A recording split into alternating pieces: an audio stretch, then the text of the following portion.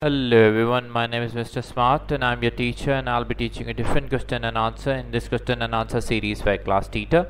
So our today's question which we'll be discussing is, your client has asked how to set up a user in their QuickBooks Online Plus company to give access to create invoices but not print checks. So what user type and setting should you choose when you add the employees? So we have some options here.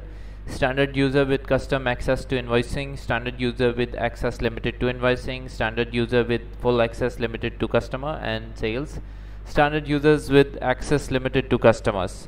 So the answer of the question is to set up a user in QuickBooks Online Plus company and access to create invoice but not print checks. You should choose standard user with custom access to invoicing.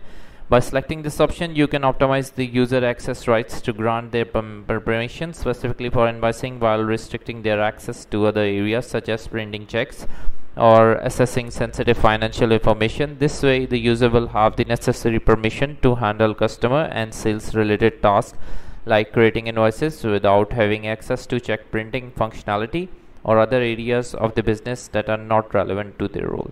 So that's the answer. If you have any other question, just leave a comment and I will get back to you as soon as I can. Thank you very much for watching the video. Until next question, bye bye.